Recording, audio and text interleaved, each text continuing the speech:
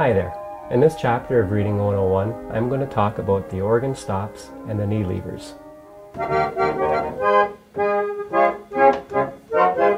When I first started to play the reed organ, I didn't know what stop did what, so I always pulled them all and blasted away.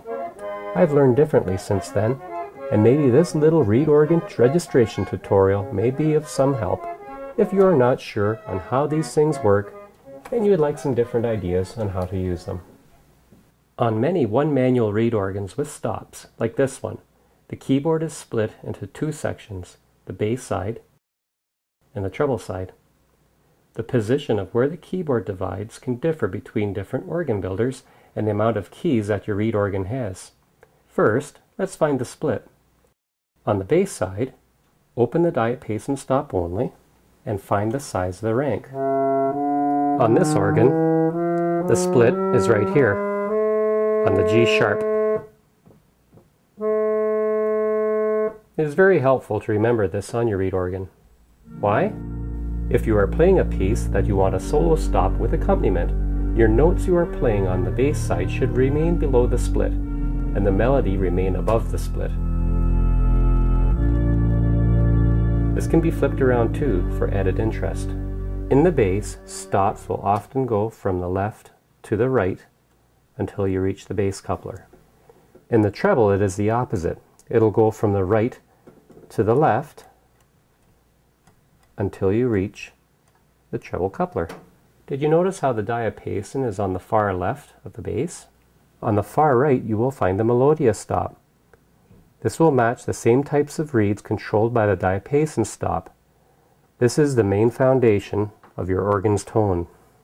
In many instances, you will be adding to this foundation, but there is no rule for that. In the cases where you will be adding stops, the vox celeste on the treble side is a stop often used with the melodia. The vox celeste is tuned slightly lower than the other reeds, and when played with the melodia, it creates that warm tremulant sound that is associated only to reed organs.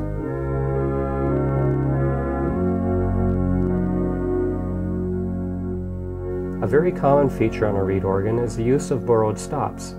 Listen to the vox celeste as I slowly open the stop.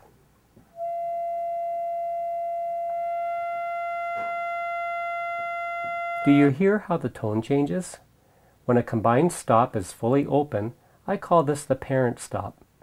A borrowed stop will use the same mute and ranks of reeds as its parent stop, but the linkages only lift the mute slightly off the reed cells, as you heard when I first opened the vox celeste. To help understand what this means, let's look at the linkages, mutes, and reed cells. When you pull a stop, it engages the linkages, which are often found as metal rods and wooden links.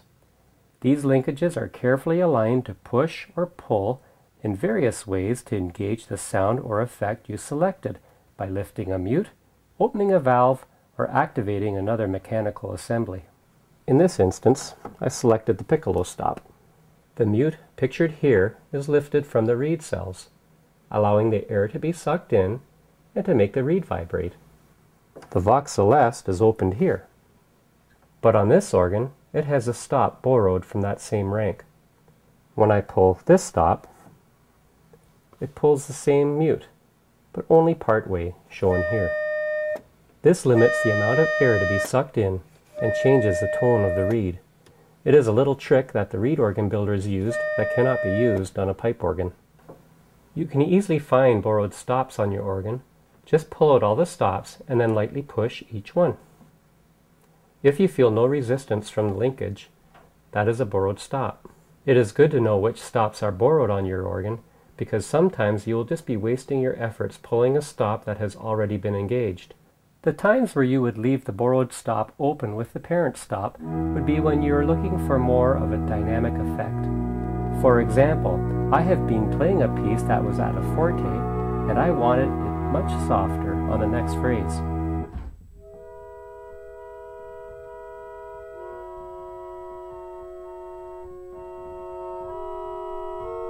When the hand position in the music allows, I can close the parent stop and any other stops and leave the borrowed stop open. To expand the tone that your organ already has, Use the treble and bass couplers. Use them with individual solo stops, soft stops, or full organ. When you pull the coupler, it engages a mechanical linkage to press the sticker, or pitman, under the keys an octave higher in the treble and an octave lower in the bass. I find that the people who are not familiar with tracker organs are often most impressed with this feature, as the keys seem to magically move, so be sure to show it off as they watch and listen to you play. This leaves us with the forte and the vox humana, but I would like to cover these in a future chapter, as the vox humana is the most problematic, misused, and misunderstood effect stop on the reed organ. The forte is usually the last part to ever break down or to be used properly on a reed organ. It is very simple, but it does have its reasons and benefits. If you are just learning about reed organs, I'd suggest to leave these two stops off for now. When you are finished playing, remember to close off all the stops. This will avoid dust or insects entering the reed cells, as the mutes will be closed. Also, it will avoid the mutes from twisting or warping from the spring pressure, and the springs on the mutes will retain better strength.